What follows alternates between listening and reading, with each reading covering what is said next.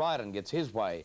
He's spearheading a campaign to introduce boomerang throwing, and he began his assault today. Paul Bryden is spreading the word, and why wouldn't he? Would you believe he's a full-time boomerang throwing professional? And according to Paul, the boomerang business, naturally, is booming.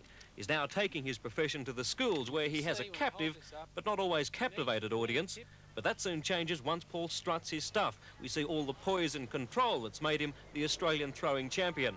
However, until June this year, the Americans were the world champions in this truly Aussie sport. We won the title back from them, thank God, but how did they get it in the first place? What happened there, I think you find people who are curious and tremendously keen, like the Americans are, and they got stuck into it. I mean, they even wear T-shirts which say that kangaroos are as American as boomerangs. So, you know, you can't take much away from them when they get into something. Boomerang throwing is hardly going to throw out cricket as Australia's #1 summer sport, but at least we're good at boomerang throwing. Let's hope the Windies don't take it up.